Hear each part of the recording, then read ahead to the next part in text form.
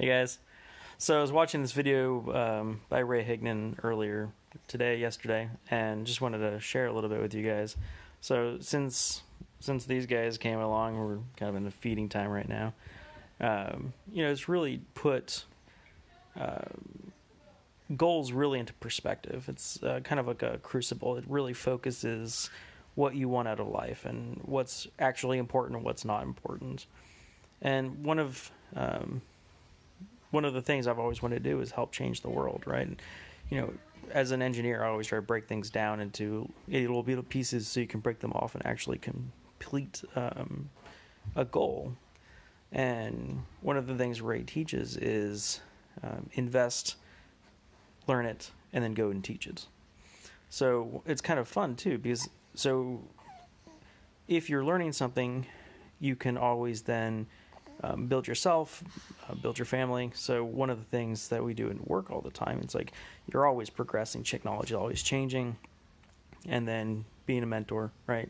Actually go out and then teach somebody else, because once you have a skill, somebody needs to hear that skill, whether it's your own personal message, or in the case of these guys over here, right? I want to be the best father I can, be the best provider that I can. And somebody out there needs what I know. So if you don't actually get out there, be uncomfortable, right, doing live videos or whatever your method is, then your message is wasted, right?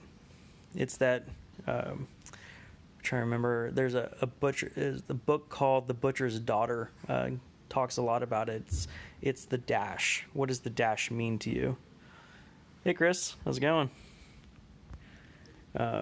So it's not like tombstones will say when somebody was born, when somebody was died, who they left, who they were married to, things like that.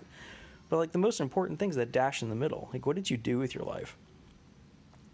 And that's where this principle of invest, learn, teach really comes in, right? How do we change the world is through learning a skill, learning a technique, learning how to improve somebody's lives, right? And some of that's just simply our story, and then going out and sharing that story because somebody needs to hear it. There's that, that soldier who's, struggling with his life and from PTSD or something like that, and, share a resource so that they can go get help, or an inspirational story to get them motivated.